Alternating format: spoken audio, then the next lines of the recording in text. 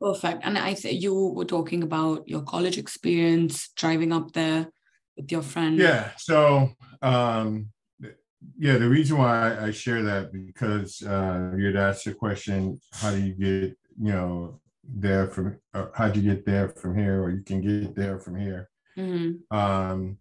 So that was significant because I did get into school and excelled at Saginaw Valley State and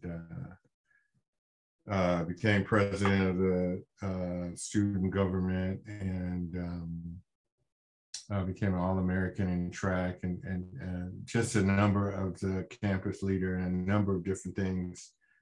So that was a transformational experience for me. And 20 years later, I think it was 20 years later, maybe even 25, but I ended up receiving the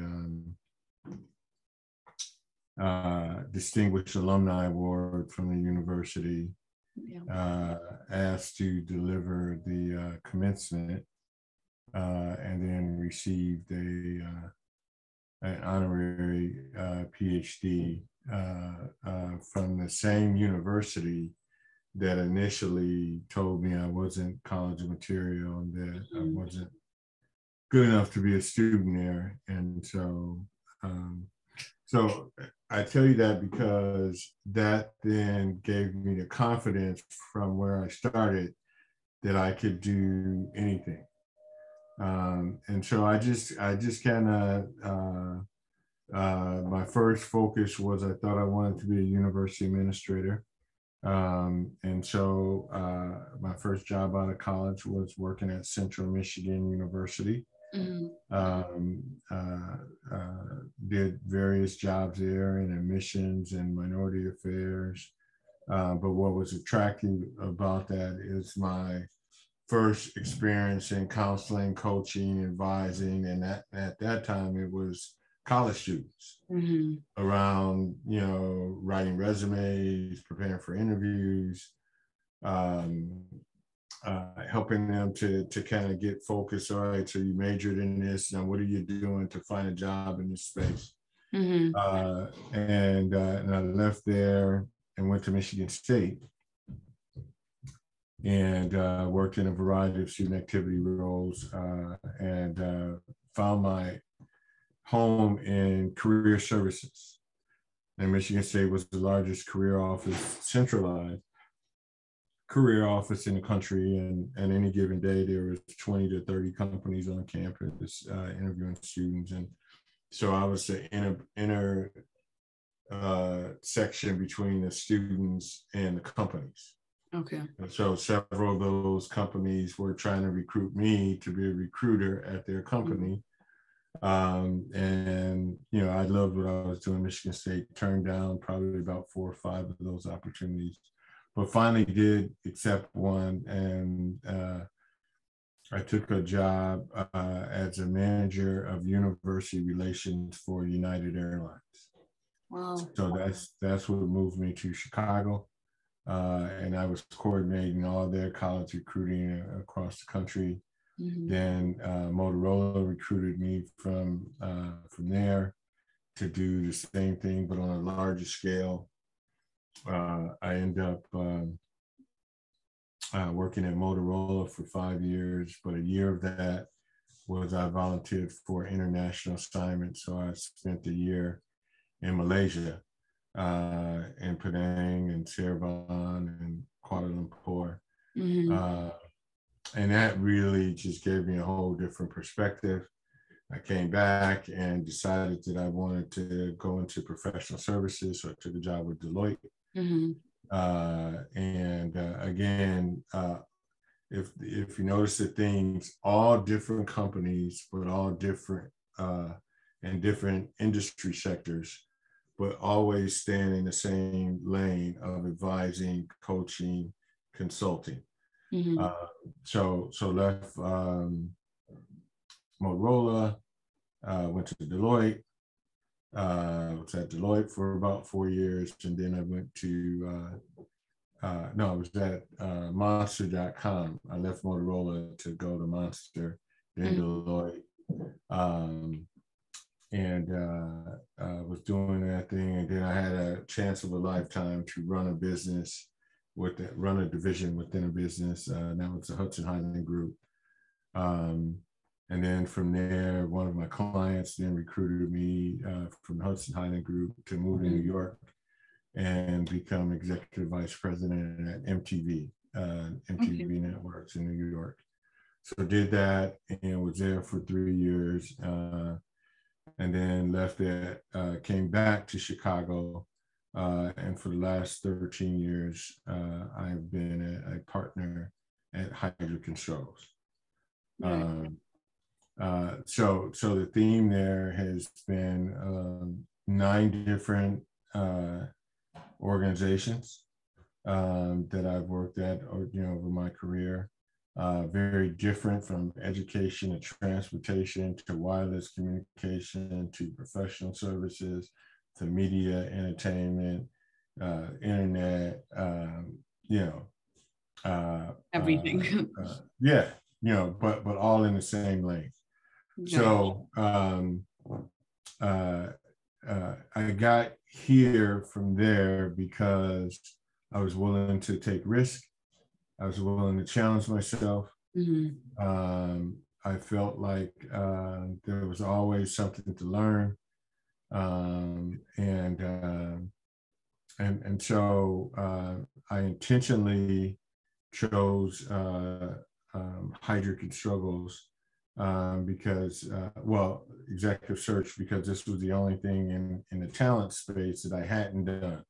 I'd hired search firms as a leader of talent acquisition, but I'd never sat on their side of the table. So I wanted to be able to check that off. Yeah. So there's very few people that have had the types of talent recruiting experiences that I've had. And so I knew it was going to be a challenge because I had zero experience in executive search. And I think most people predicted, he might make it 2 years. But I'm proud to say I'm completing my 13th year. I've established myself as a global thought leader, carved out a lot of new initiatives for our firm. I lead about 7 different client relationships globally for the firm. And it was very intentional, because I am very intentional and deliberate around everything that I do. And I wanted the lifestyle of a consultant, so I could, kind of set my own schedule, work at my own pace. And I've been doing that for the last 13 years here at Hydra. And I'll sum it up by saying that part of, whether it's the book, whether it's my career, whether it's what I do, I don't consider myself a search person. I consider myself a connector, where Hydra Struggles has given me a platform to help connect people and organizations with talent. And that's what I do. That's perfect. So in a nutshell, my one last follow-up question, this is your entire journey from how you got to there to here. So using all those experiences, how do you apply that to now connect people to get from here to the other there? How, in a nutshell, how does that benefit, or how does that mold your perspective for what you're doing now? So the firm that I'm at is one of the largest in the world, and we're a very strong brand in the space of helping companies find leadership talent.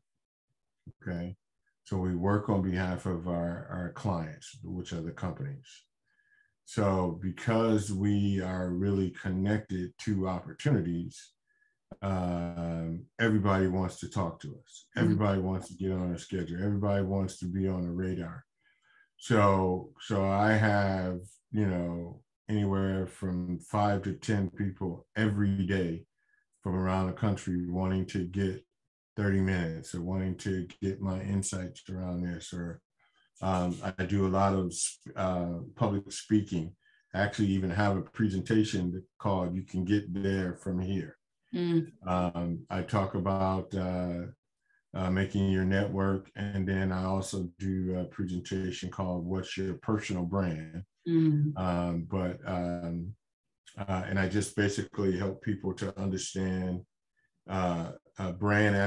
consumer brand attributes. And we talk a lot about that. And then I just move it to, okay, so now that we're comfortable with understanding what a consumer brand looks like, let's talk about a personal brand.